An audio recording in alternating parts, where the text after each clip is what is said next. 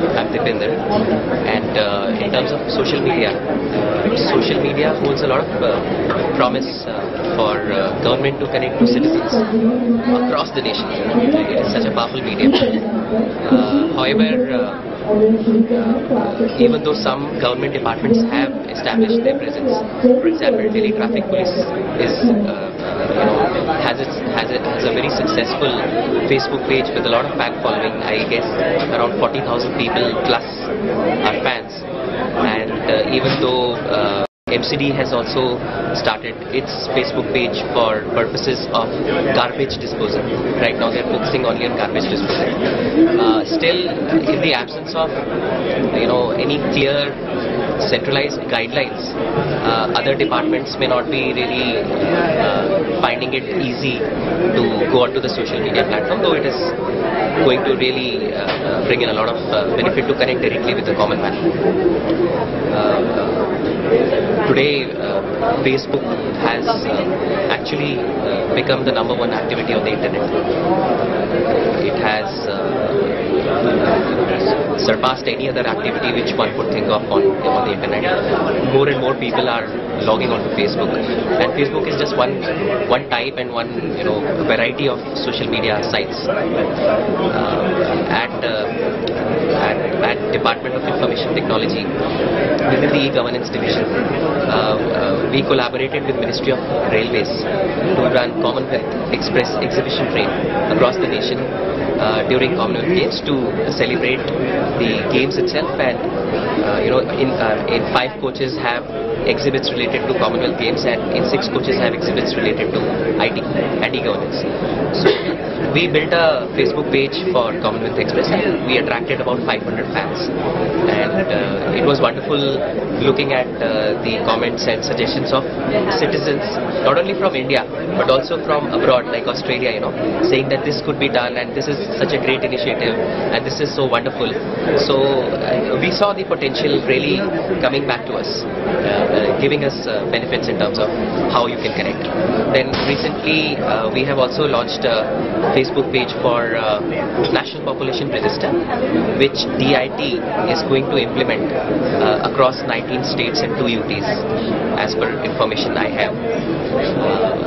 The National Population Register project will be implemented by DIT in 19 states and 2 UTs under the overall aegis of Registrar General of India. So we have created a Facebook page for NPR also, and it has also drawn some fans, and that is a medium in which we can reach out to the youth and college students who can really act as opinion makers and advocates. And probably they will help us bring all those people to our camps when we finally capture biometrics and other data. So there are some challenges. The topmost challenge I see is that one is the absence of clear guidelines. The second is that some of the most popular sites are hosted abroad. So we will have to look at security concerns also when Government of India decides to create guidelines. We will have to take this into cognizance that servers are abroad. So how do we look at security and accountability in terms of any defacing which might happen on some department's page. Then one big thing is that you cannot really leave the administration of a social media page in the hands of people who are only technically savvy and who may not be attuned to the PR part of it, the public relations part or the soft skills part. So technically savvy people may or may not be attuned to corporate communication facets and PR facets. So finally, when you put a team together, not only do you have to respond very quickly and instantly and intelligently as compared to the traditional forms of government response which take a little bit of time in terms of getting approvals from various authorities and then going out to the public.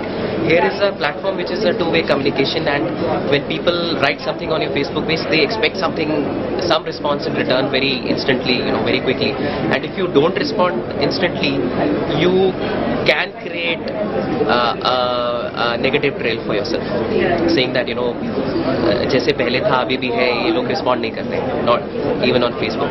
So then you can attract a lot of negative publicity, for which you will have to put expensive PR into place to correct it. So there are some challenges, but at the end of the day, the time is right for government departments to really start following the good examples set by Delhi Traffic Police and MCD and some of the e-governance projects, and really reap the benefits of really getting in touch with the net-savvy common man who can actually act as an advocate for the rest of the family, colleagues.